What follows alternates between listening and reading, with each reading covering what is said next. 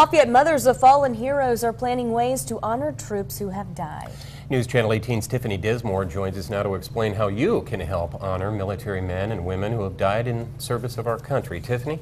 Well, Jeff, Gina, Christmas may seem far away, but local Gold Star mothers are hoping to put a Christmas wreath on all the graves at one of the country's oldest cemeteries. Pam Mao and Dana Van are just a couple of Gold Star mothers trying to raise money to put a wreath on every grave in Arlington National Cemetery in Washington, D.C. Wreaths across America, along with Gold Star Mother chapters across the country, including Indiana, are hoping to put a wreath on all the graves at Arlington for the 10-year mark of the September 11th attacks. That's a wreath on more than 300,000 graves. Mao's son, Army Corporal Cody Putman, isn't buried at Arlington, but she says it's an honor to be able to help with the project.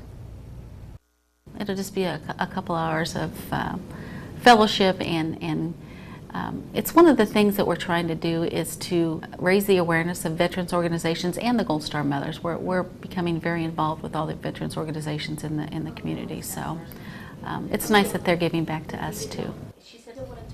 For the past 20 years, Wreaths Across America has placed wreaths on the graves of fallen heroes in Arlington and also other cemeteries across the country, but it's never been able to put a wreath on every grave in Arlington.